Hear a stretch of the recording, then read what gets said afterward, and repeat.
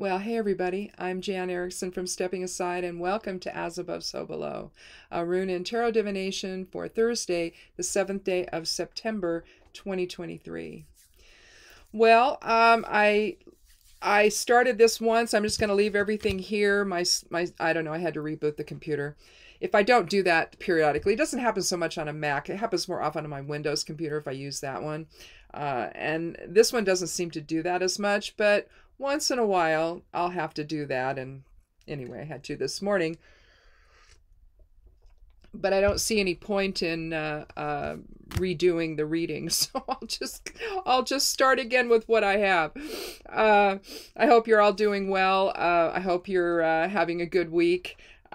We had an apple tree fall. We have trees. I don't know. This is the year for tree issues, on our property. Either we're cutting some down up at the irrigation ditch, or one's breaking off and taking out our old barn, and oh, what a mess that is.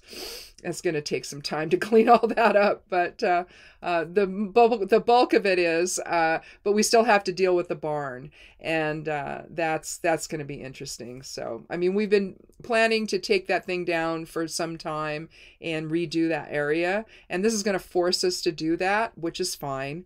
But then my husband comes in.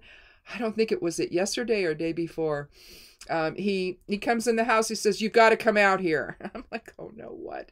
And so I get out there. He says, "Yeah, one of the apple trees. It's like his pie apple tree, the only one we have.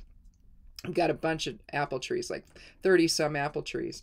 But actually, there may be more now because he planted more last summer. I don't know.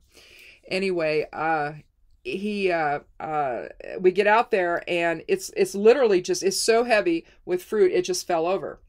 And I think the only way we're going to be able to stand it back up, because it's not, the roots aren't out of the ground, none of it, it just fell over. And I'm like, okay. And so we're going to pick the apples that are good, and we're going to freeze them so we can have some apples for pies and whatnot. But and then I guess he'll trim it all off and then be able to stand it up. It's a really heavy tree right now. There's no way we can stand that thing up right now. So not till we pick the apples and then prune everything, and then we can probably try to save the tree. I don't know. We'll see. I don't know. Like I say, the roots are still in the ground, so they're not sticking up or anything, but it's just like, what next, It's all tree stuff. It's weird. Anyway, we'll start off the reading with Fehu. Fehu is the first rune of the Elder Futhark. It's about cattle. It means cattle and wealth. But what it means is wealth that is movable. And so if you can move it, you can barter with it. And that's what happened, back when runes were created. That's likely what was going on at the time. The tribes were no longer stuck in one place. They could pick things up and move them to another location, maybe the summer location versus the winter location, for example. And they could move their wealth with them. They weren't just simply stuck in one place. And so they had the ability to do essentially both. Live somewhere and then move somewhere else with their stuff. But they could also use it as currency. And so Fehu is essentially about life force and growth and success, abundance. It's a fire element rune. It can be used in magical workings to cast your intention. It's the sending rune, so it has sending type of energy to it. And so initially, then on a higher level here on the as above side, we could say, how are you transacting your experiences with other people, where it's transactional in nature? Is it one where you do that with honor and integrity and dignity and respect, or is there another aspect to that, a lower aspect to that that's happening? Are you doing it in a way that's manipulative or something like that? That would be both sides of that. Does it really increase your wealth in an honorable way?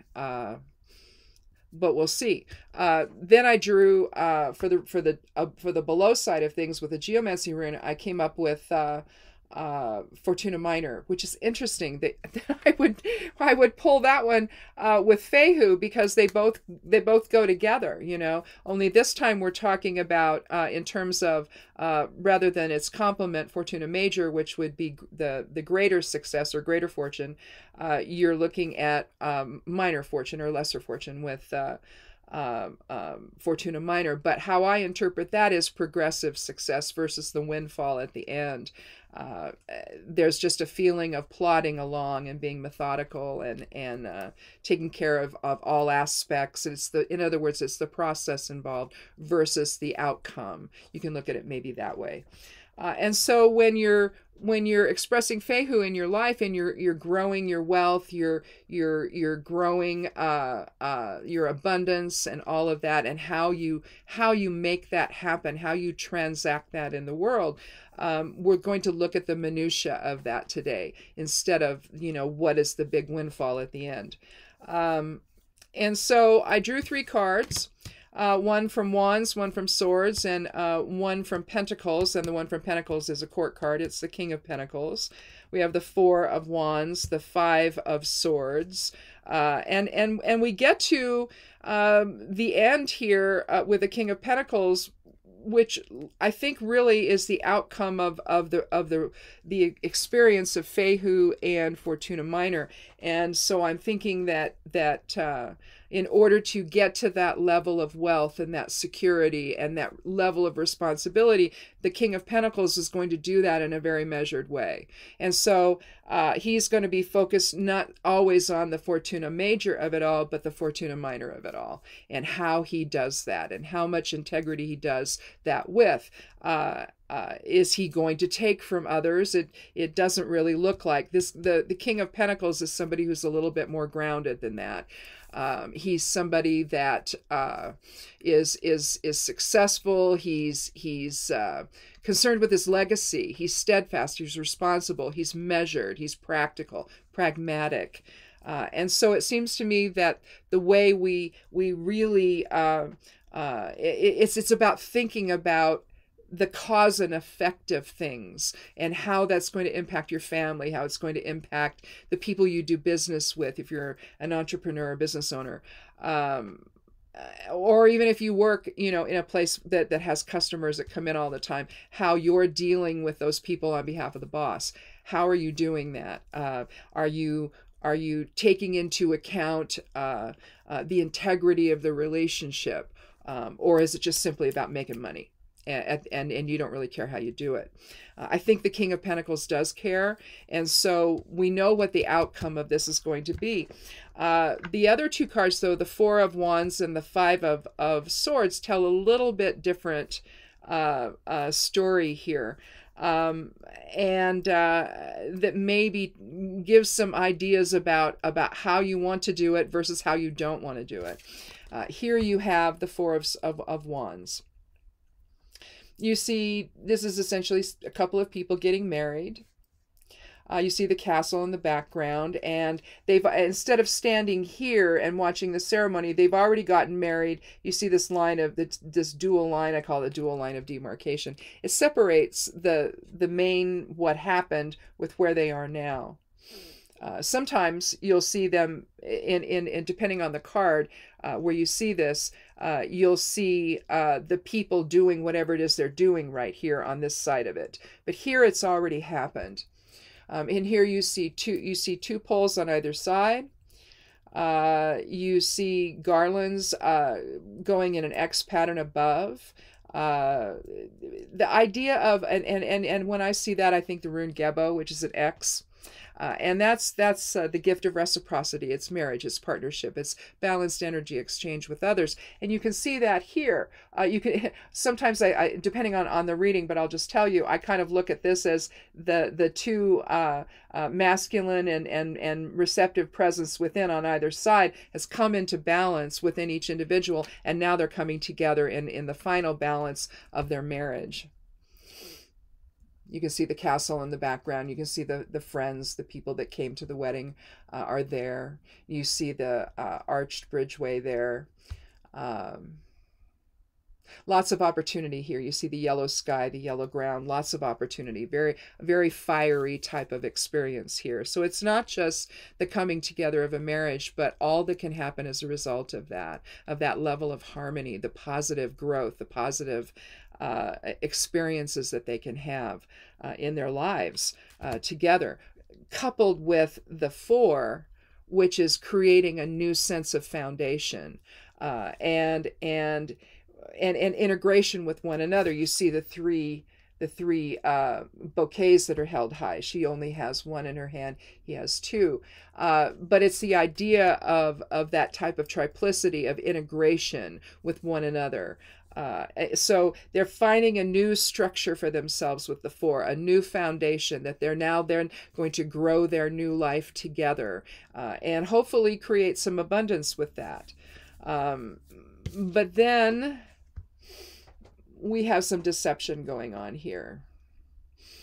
You see the sketchy clouds in the sky. They're kind of grayish against the blue sky there. They're dissipating a little bit because the battle is over.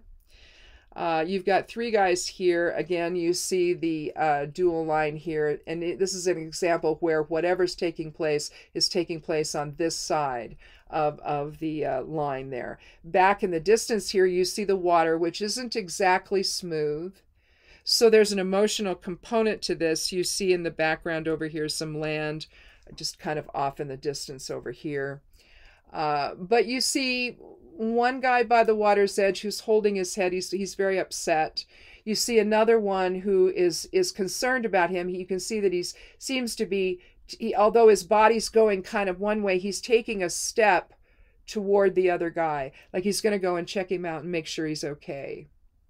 Their swords appear to be on the ground. You've got 3 more swords here that the one guy is picking up, and he seems all too happy with himself, doesn't he? Like he's pulled the wool over their eyes. He's done something deceptive to win this argument, basically. Swords is the air element, whereas wands is the fire element. And so here you're talking about new opportunities and creativity and the spark of life and the genesis of all of that. Here with air, that has more to do with communication and the intellect and anything associated with that, whether it's justice, truth, deception, fairness, balance, anything like that. But it's interaction essentially. And so whatever went on here was an argument, and given the sketchy brown clouds or grayish clouds up in the sky there, something deceptive happened. So 5 means change. It also means innovation. It can also mean freedom versus restriction. But something has changed here. And so there was a lack of integrity, a lack of dignity, a lack of honesty and honor in this whole situation here. And so it's not going to be something that if this guy does increase his wealth and abundance by this experience here, he's done it at the expense of the relationship that he has. And so you've really got 2 different things, 2 different factors to consider here when you're trying to reach the level of the king. And here you see the king. He's, I'm not a fan of kings, by the way. I've said this before. If this is your first time here, welcome, by the way. But I've always said I don't really trust the kings. And the only one that I might trust is the King of Pentacles. Because he seems concerned about, he's got one hand on a coin here. He's got his scepter here. He's got, you see grapes all over the place. That's generally indicative of abundance and wealth. You see, it's sort of a Taurus type of a card, because you see the steer's heads here, the bull's heads here. And if you know any, and then of course you see the castle in the background, and then what do we have over here? We have just some greenery and abundance, and there's a wall there, and it looks like the grapes are growing on the wall behind him. But the throne alone, just looking at it, it's tremendous strength of this man, strength of character, strength of resolve, strength to do what's necessary for the kingdom. And to share that abundance with them, that's the purpose of it, is to keep the kingdom alive and well and prosperous. But there's a strength to that throne that he sits on that just seems really steadfast.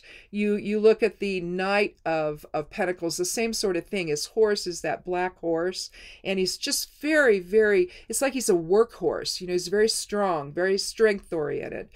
And it takes that type of inner strength to be able to not transact your life in a way that is simply about you, but it includes your family as well. It's the difference between a parent that might stay out all night at the bar or what have you, you know, and drink away the money that he makes and or she makes, and then there's nothing to provide for the family when they get home, right?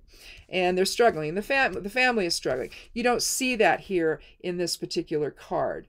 The abundance that he has here is reflected back here, and it's used for that. So I think that what this is really trying to say here is, in order to get here, the process you take matters, right? Where there's true abundance, there's true fehu, there's true wealth in your life. It's done from the standpoint of harmony and understanding the integration that you have with other people, and doing it in a way that's positive and uplifting for all concerned, or you're doing it in a way that's deceptive. And I think you can see the difference between the two. I mean, obviously, you want this unless you want to take the easy way out and mirror the Five of Swords here. But the consequences are great. I mean, particularly for these two guys, but mostly for him. He's extremely upset about what's happened. You know, whatever argument that's taken place, they know that this guy here has done something that is deceptive and is not something that I mean, he's won, but what has he won? I mean, it might be, you know, something that benefits only him and nobody else, clearly. And if you're going to transact your life that way, then at the end of the day, when, you know, because this implies, you know, some time has passed here for him to be in the position that he's in, because he's an older man. It's not like some, you know, 10-year-old boy back in the day that might have been named king, but really couldn't be king for a while. It was just sort of ceremonial at that point. But if it was a familial line and the king died or something, or was killed in battle, then the throne went to the child, maybe. But here, the fact that he's an older man tells us that he's been in this position for a while, and he's managed to build his wealth and then use it in service to the kingdom. And if you don't want to think of it in terms of the kingdom itself, he's done this for his family, and it's not simply about him. Taurus is a very my mother was a Taurus, very hardworking, very pragmatic. Wasn't somebody that was spent her money all of the time. She planned. She was very her attitude, and this is how I was raised, was pay your bills before you eat. So make sure you don't have so many bills that you can't. And to this day, I feel that pull. I don't always. I mean, I do that, but you know what I'm saying. I tend not to want to. I want to make sure I've got what we need to survive before we go and do something else. If the money's not there, then the money's not there, basically. And you don't go and max out credit cards simply because you don't have any self-control over it all, because I need it now. Well, it's one thing if it's something you actually do need, and, you know, like I need a new freezer. Hopefully it's getting delivered today, or we go pick it up today, but haven't heard yet. But basically, I mean, I need that for all the food that we grow and freeze. And so one of my freezers went out, and now I had to get a different one, because there's no fixing that other one. So you make sure how you do things is in a way that preserves the stability and structure and all of that you have in your life. And so in order to do that, you can't have your eye on the prize and forget about the details. And I guess that's what I think this reading is saying here today. And how you conduct yourself within that. Do you take the easy way out by deceiving people, or do you plan for your future in a way that's harmonious harmonious and in a way that's balanced and integrative with somebody else.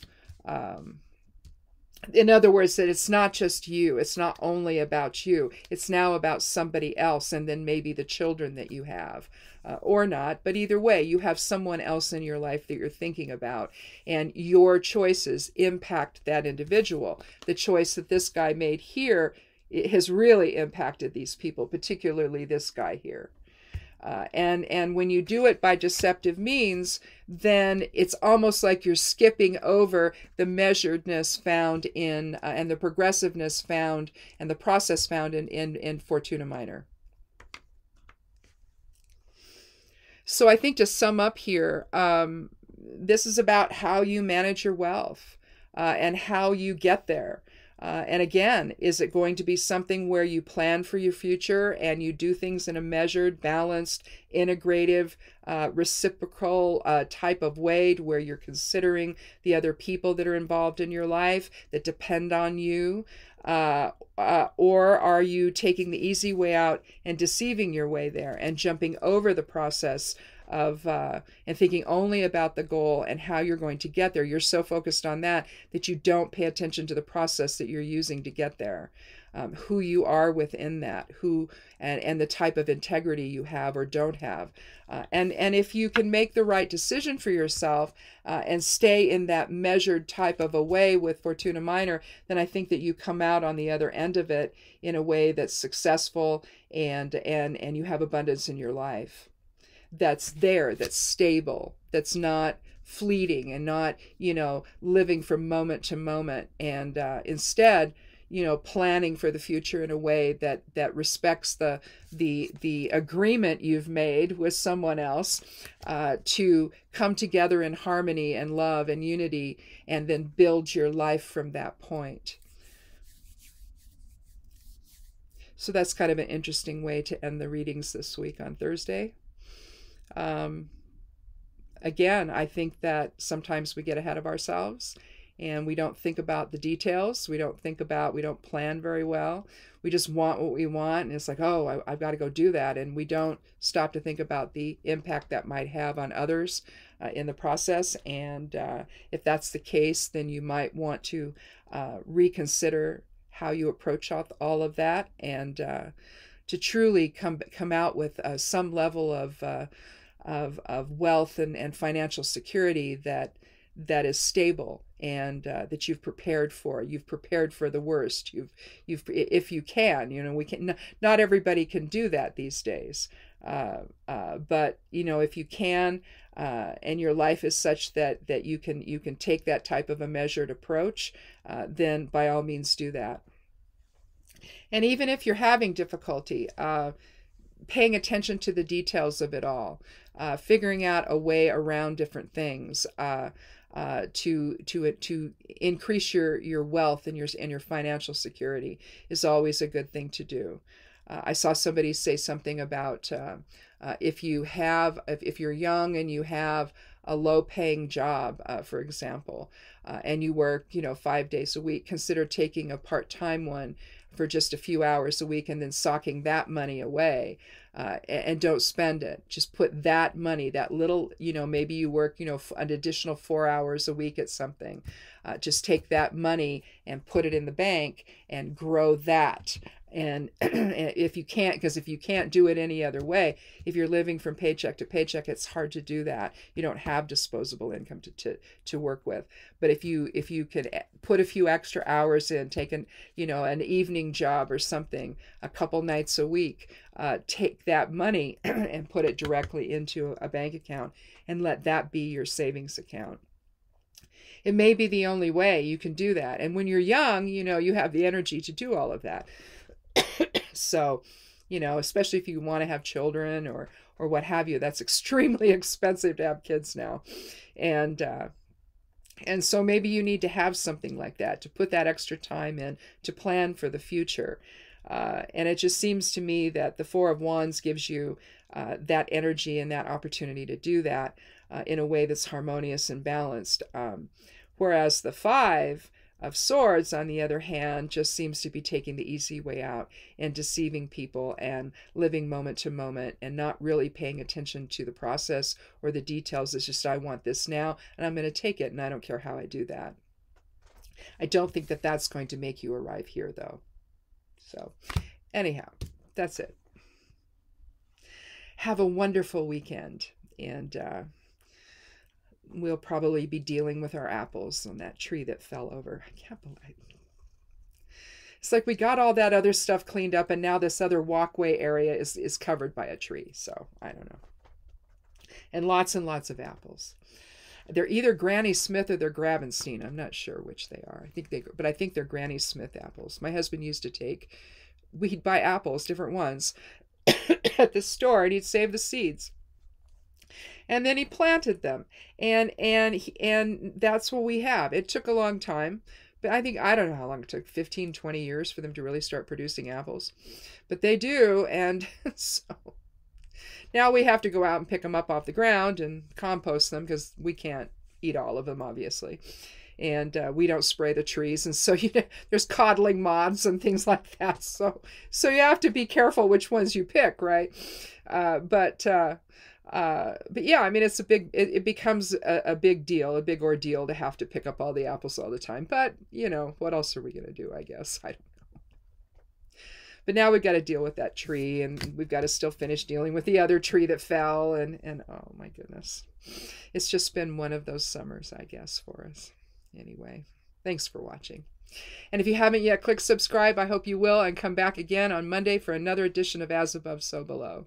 Be good to yourself, be good to one another, and blessed be.